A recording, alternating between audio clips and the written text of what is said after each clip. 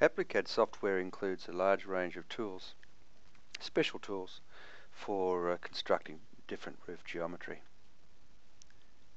Most of these are a single mouse click, especially under the Modify Roof function. But every now and then, a roof shape comes along that requires some extra skill, primarily on your behalf. And once you master the tools available in the software, there is no roof shape you cannot create, you cannot model, and in which case there is no job you cannot estimate. In this particular case, we use the modroof command to create a Dutch gable, but it leaves a bit of geometry floating around, which is a bit of a mess. This is the result we're after, and let me show you now how we get there.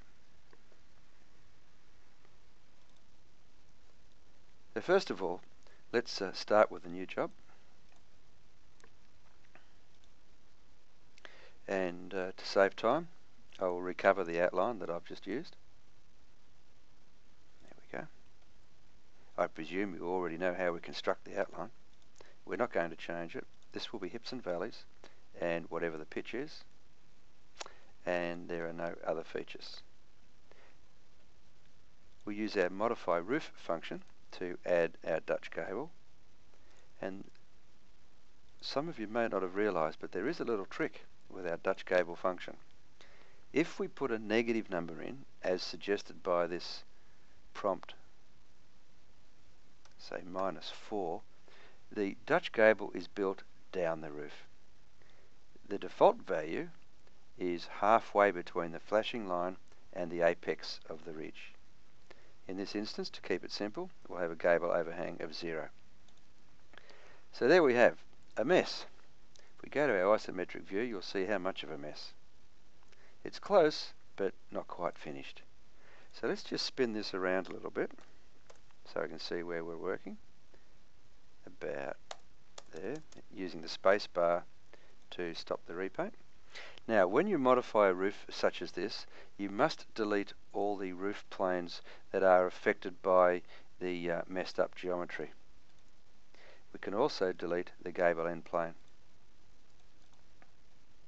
We then use the functions from Construct Roof Smartlines, and we use the Trim Corner function. Pick the most obvious lines to trim first, so that apron line will trim with that valley line. This ridge line will trim with this rake line. No, not that one, that one. Now we copy a line, and the line we want is this one. Snap it into place there, using the middle mouse button, and trim it to a corner. Beautiful. Delete the lines we don't need, and reinsert the planes.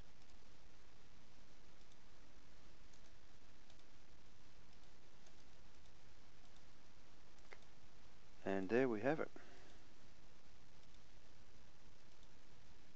Practice this, and as you do, you will find that there is no roof shape that you cannot tackle. Quick and easy. See you at the next tutorial.